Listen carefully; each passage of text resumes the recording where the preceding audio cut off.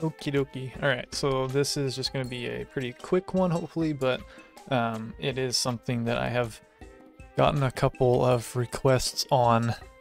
So we're just going to be going over how to add custom icons to models or items in the game. So if you've looked at any of my other guides that have to do with like model porting or something like that, say you know, port a shield in this case and you want an icon for it so it matches the shield you have in the game, that would be where you would kind of fall in line for this guide.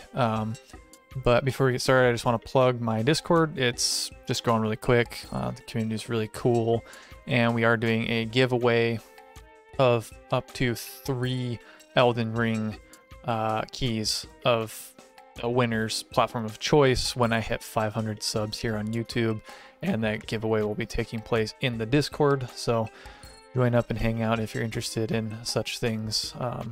Up to you, but we will go ahead and get started here. The first couple things you're going to want to do, I like to have Modengine here because then I can separate anything that I change. I don't have to worry about breaking anything. So over here on the right, we have our game directory. I have it unpacked using UXM. So we have all of these folders. What I went ahead and did is I went and copied the menu folder right here, and I pasted it into the mod folder here. So that way any changes I make are made separate from the game directory, so they're not permanent or they don't get stuck or break the game or something like that. So if it's broken, I can just delete this and then restore it. You know, you get the point. The other stuff you're going to want is something like Photoshop with the DDS add-ons for it and that kind of stuff, or paint.net, kind of whatever you want to do there. But we will go ahead and just kind of start with the process here. So I copied over menu over here. We're just going to go ahead and open it up. We're going to go into high and low. The difference here effectively is that high is the high resolution images and icons, low is low resolution icons and images. They're both used for different things, but for the sake of this, we only need to really cover one. So we're going to go into high here. And then using Yabber, what we're going to do is we are going to unpack one common TPF DCX. So we're just going to drag that over to Yabber exe. It's going to give us a little folder here. And then I'm actually going to take this and I'm going to set it aside real quick, just in case we break something. We have a non-messed with, unchanged version, so we can just right back in there should something require that. We will go ahead and open up this real quick, and then right here you're going to have a bunch of DDSs that are different sets of icons.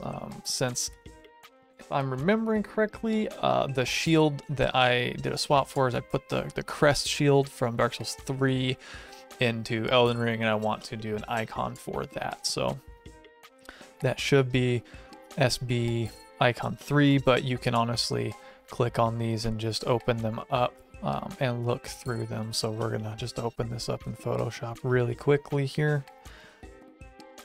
Blah blah blah, takes forever. Doesn't really matter for these specific sets of items. So right here you can see all of the shield icons here.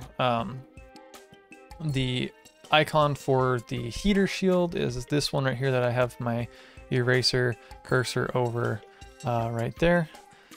So I'm going to actually erase that and then paste the crest shield over it, but I'm actually going to full screen here, and then I'm going to zoom in on the shield here just so we can kind of get a more clear idea of what's going on with that. And then I'm going to go File, and then I'm going to go ahead and import. Yeah, there it is. I'm just blind. Oh, shit.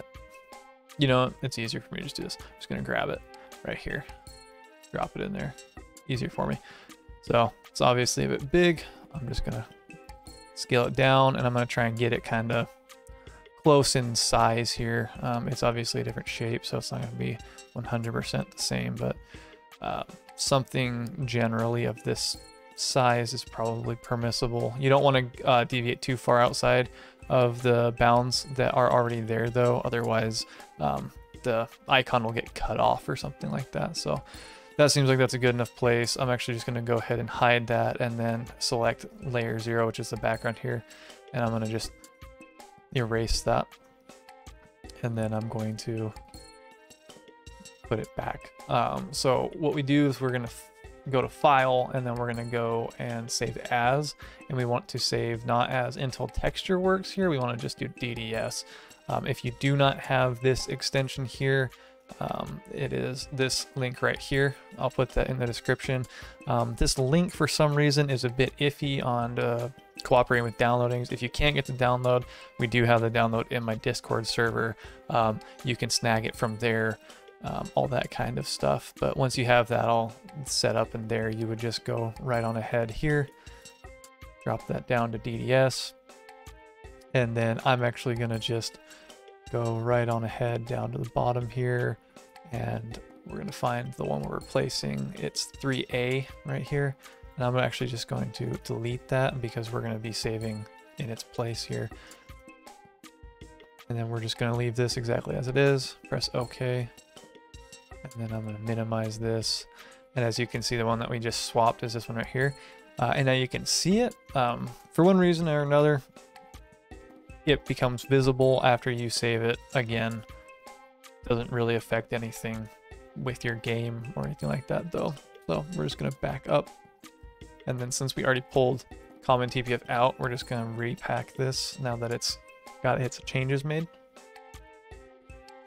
And since that's already in our mod folder and everything, we can actually go to our Modengine bat right here and launch Elden Ring that way. And then if all went correctly, this will have replaced the icon that you see in your user interface or your HUD. So let's see here.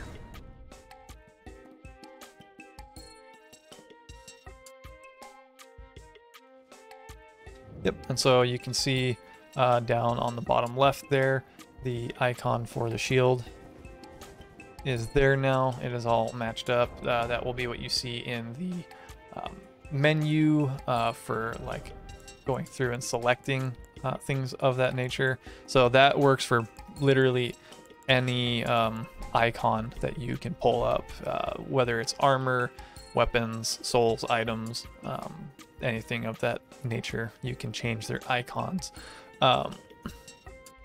One thing that we will cover in our next video here is going to be how to edit the text for an item. So that, as you could have seen there, still said it was the heater shield. And the description is still going to be that of the heater shield. I'm going to do a follow-up video to this on how to change the text of those items so that you can fully replace an item with a different text or anything like that. That change right there will not have made a full change to your icons in like shops and certain menus. So what you need to do is you would need to go and change that in the solo TPF DHD here. You want to grab that and then unpack it.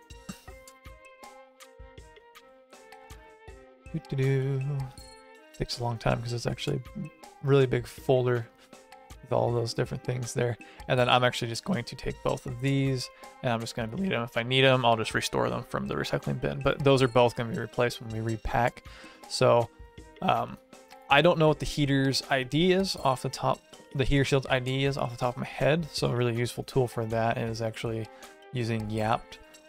Right in here, you can go, once you have Yapped set up, I have videos on setting that kind of stuff up. Check it out or ask in the Discord. But if you have Yapped, just go to your param weapon or protector, good, whatever it is, select it, and then on the right side here, you'll be able to see icon ID field. So we're going to be looking for 12069. I'm just going to copy it, and then I'm going to paste it in here. And then here it is. I'm just going to unpack that by double clicking it because I have it set up for that shortcut. If you don't, just drag and drop it. We're going to open it up. Open it up. Okay. Here we are. Here's the heater shield. And then we're going to do the same thing here actually, where I'm just going to drag and drop. And then we will try to scale it to be of appropriate sizing for what we're doing here. I'm going to say something like this is probably fine. You may have better luck if you pull the item at a higher resolution or something like that, but it's not really a big deal because it's going to be pretty small on the screen. But you will see a difference here, obviously, in the Dark Souls 3's items and icons were not the same. They didn't have the same voluptuous looks. So we're just going to do the same thing we did before. We're going to hide that, get rid of that, and then I'm actually just going to make eraser very big. Yes. Yes, we are. We're going to just delete that bad boy. And then we have the crest shield still sitting there. We're going to go File, Save As. We will actually go right ahead and delete that one because we're replacing it. DDS, not Intel DDS, just DDS. Save. Leave this alone. And that should be all good and done. And then we can back up out of here. You're going to actually want to delete this one that's already packed. Because if you go and repack, while that's still there, it's going to pack a backup file, not actually overwrite that one. So we're going to repack it now that that one's been deleted. Back up, and then we're going to repack the solo again. And it's going to give us those two fields right here again. PPF, BDT, and BHD. And then the same thing will have happened there. You can launch the game and it will be in the shop menus or anything like that if the item is applicable or in one of those menus. If it's not in one of those menus, it really doesn't matter, honestly. Don't know why I even started it because I'm not going to go find that in a shop to show you. Just there's the process. So yeah, that's how you change icons. You can import custom icons for custom items, whatever the case. But hopefully that is helpful to some people. I will follow up with a text editing video either later tonight or tomorrow sometime to kind of really flesh out the entirety of importing like a custom thing. So keep an eye out for that and sub or leave a like if that was helpful. I'll catch you guys later.